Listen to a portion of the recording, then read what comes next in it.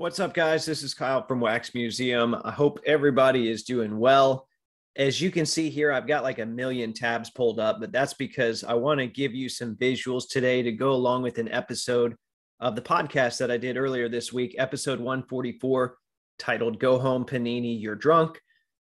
You can find that on any major podcast platform. But the idea behind that was I wanted to talk about some of the major photo goofs that Panini's made this year. I understand that errors happen. I understand that no company's perfect. I don't expect them to be perfect, but we're starting to see these things at an increasing rate. And it's a little concerning, and it seems like Panini's getting a little lazy. So I think they deserve to be called out on it. So let's go ahead and start off with the first one that caught my attention this year. Of course, I'm a Pacers fan, and I am excited for when Hoops comes out at the start of every year. So this was Miles Turner's Hoops base card. As you can see, I mean, if you've ever looked at Miles Turner, you know that's not Miles Turner.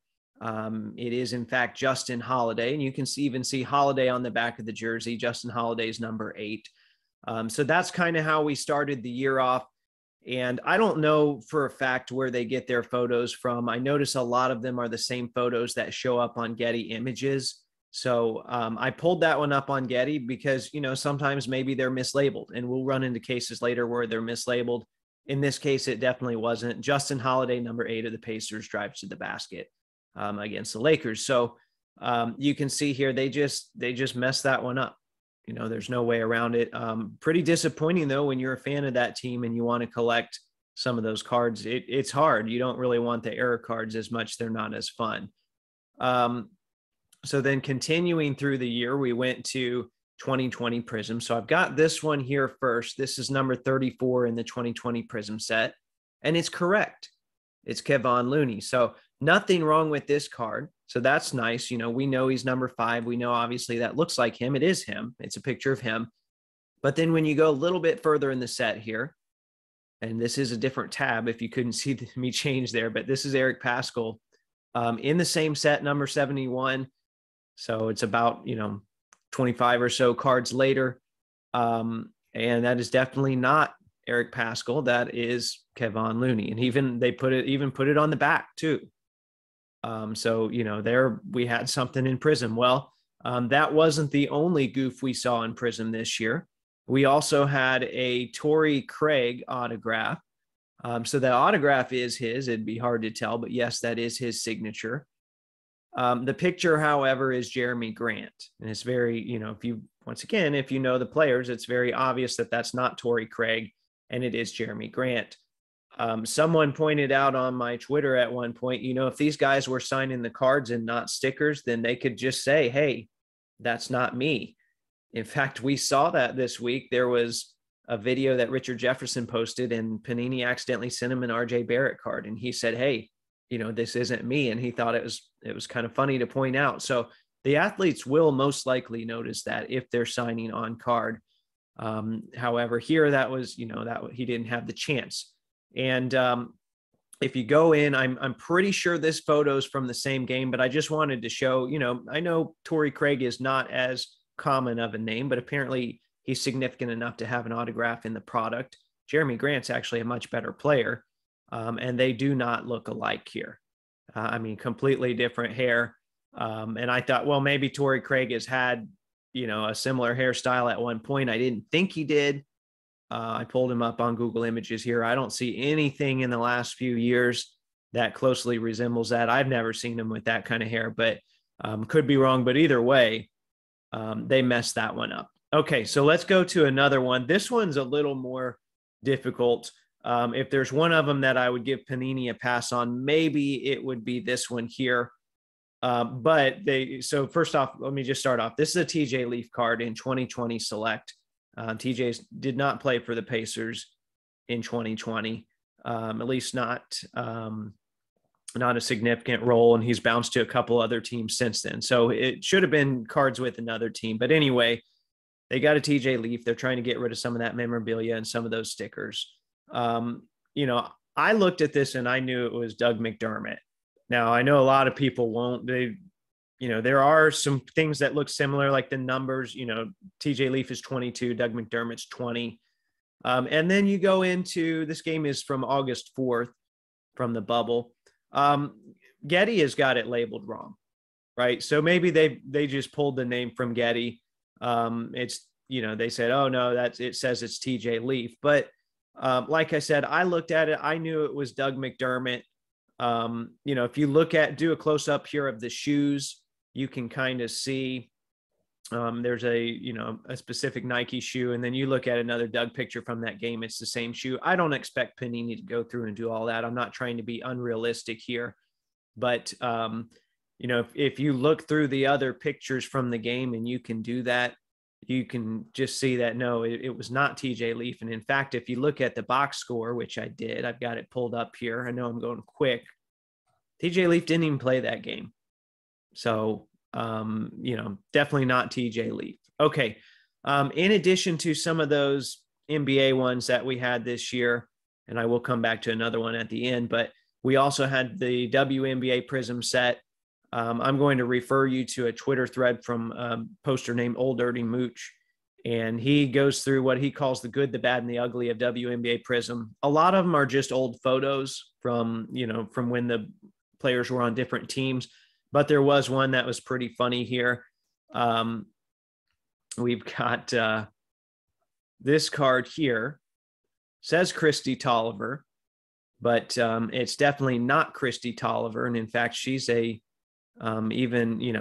pretty accomplished. She's a 3-time All-Star, 2-time WNBA champion. She's an NBA assistant coach at this point.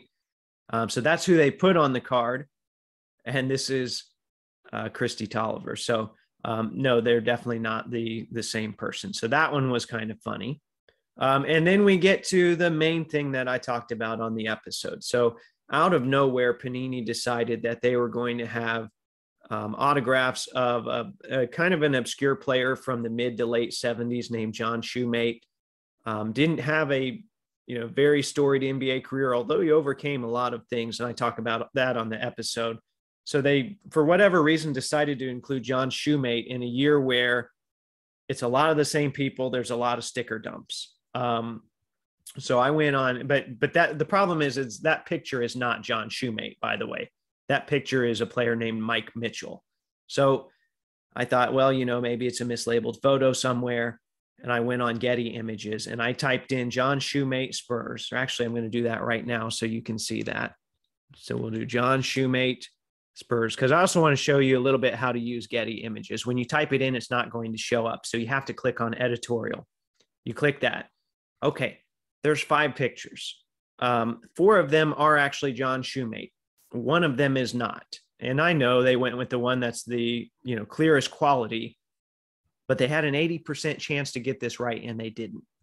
Now, also, Getty messed this up, because when you do click on this, you can see it says John Shoemate takes a jumper against the Lakers in 1970. Well, no, that's the Pacers. It's clearly Clark Kellogg. Clark Kellogg was drafted in 82. Shoemate stopped playing in 81. So kind of a strange little situation there. But anyway, they messed it up. So kind of strange. But this isn't the first time that we've seen this in sports. It probably won't be the last in sports cards. Probably the most notable one from the modern era is Miguel Cabrera's Bowman prospect card. Is not actually Miguel Cabrera, but I think he was like 17 when they made this card. So yes, they got the wrong, young Marlins player. I ask people on Twitter, hey, can you point me out to other mistakes that card companies have made before Panini as far as basketball? Because I can't remember even a handful in basketball. I know there were instances where, the cards were misprinted. Maybe you had one player on the front and a different player on the back, but it wasn't a photo error. That was just a manufacturing printing error. The only one that someone was able to come up with, which I still don't think is quite the same type of error that I'm talking about, but that was the 48 Bowman reprint, redo set or whatever you want to call it, of Gerald Wallace. It's a Spencer Hawes, but all of the Spencer Hawes cards had Gerald Wallace on the front. So that was really the only one. Now, as far as the Panini era goes, I know there was another one here that was Alvin Adams. This, in fact, is not Alvin Adams. You can go on Getty and you'll see that's Mike Bratz. And they even have it labeled correctly. So let's go back to that Shoemate era, though. I want to finish with that. So you'll remember that they included John Shoemate in Recon. But they also did, so they're using the stickers with the wrong picture in multiple sets. They included it in Illusions. But what I also want to point out here is look at this design. You've got a player shooting, and then you've got the picture blown up a little bit in the background in the auto below. That's from Recon. We go to Illusions, which is another similar kind of junk set. You have the picture of him shooting. You have the picture blown up in the background, and you have the auto. This is why I'm ready to move on from Panini. There's just a litany of errors here, just goofs or laziness. You have the same picture used, the wrong player, the same basic boring design. There's not a lot of effort that's going into this stuff. They were acting like a lame duck company before they were that. Now they are a lame duck company. So that kind of scares me for what we're going to see in the next couple of years. But as I've said, and I've stated many times before, I am in fact ready to move on. So let me know what you think in the comments. Maybe you're not ready to move on. Maybe you're still very happy with what Panini's doing. Maybe you're not excited about Fanatics. Who knows? Let me know. As always, new episodes of the podcast will come out every Thursday. Thanks for watching.